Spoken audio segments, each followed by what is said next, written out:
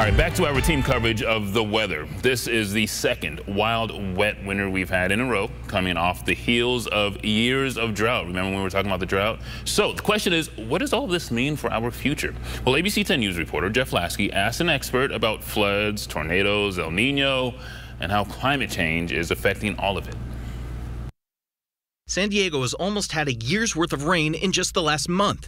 It's exactly what scientists were thinking last year when they said a strong El Nino pattern was shaping up in the Pacific. Any particular one you wouldn't probably call an El Nino storm, but this kind of family of what we're seeing is resembling what we've seen in past El Ninos. Dan Cayan has researched climate for more than 40 years at the Scripps Institution of Oceanography at UC San Diego. He says the kinds of powerful storms we've been seeing take a combination of factors. In this case, El Nino and an atmospheric river aimed like a metaphorical fire hose at San Diego. Hanging over all that is climate change.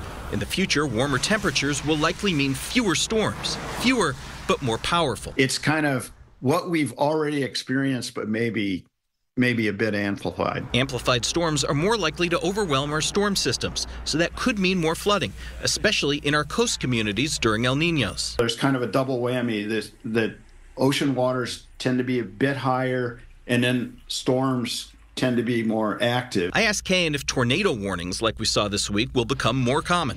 He thinks not. In fact, some of the forces producing these stronger storms actually push away the factors that cause tornadoes. That's probably not going to be a big part of our future. It could happen occasionally. But while we're focused on rain, Cayan says these strong storm cycles will be interspersed between years of drought. Hotter and drier droughts, and then when the rain comes, stronger, more powerful rain. Exactly. Yeah, I have a talk that I give is, California's wetter and drier future.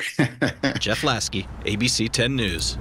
Today, experts from NOAA said there's about an 80% chance that El Nino will end this spring. They also say it's looking like La Nina conditions will begin to form this summer.